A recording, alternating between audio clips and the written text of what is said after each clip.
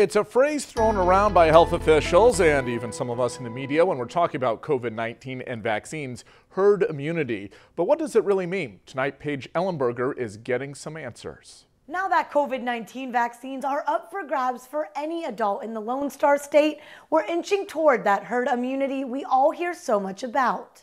But what exactly does that mean? It just means that enough people in the community have either experienced the disease, whether it's a virus or bacteria, whatever it is, or they've received a vaccination that if they were exposed, they would not receive that infection. Karen Parcell with Advent Health of Central Texas says 75 to 80% of the community needs to get the shot to reach herd immunity. With the combination of getting vaccinated and then practicing all of our social distancing and masking protocols, we should be able to really flatten the curve and eliminate this as something that's really so burdensome to our society. With 10 million doses already administered in Texas, experts say it's going to take all of us who can get one to do so.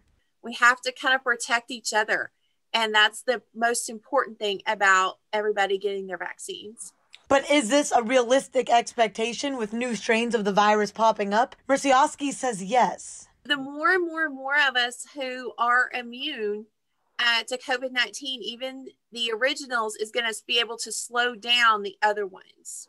And if you're still hesitant to get your vaccine, Purcell says to not be worried, but to talk with your healthcare provider. This has been some of the highest rate of industry for evolving vaccination. We've never produced vaccines this fast, but they were also really well studied. Both experts advise to continue masking up and practicing CDC guidelines, even if we reach herd immunity. In Bell County, Paige Ellenberger, 25 News.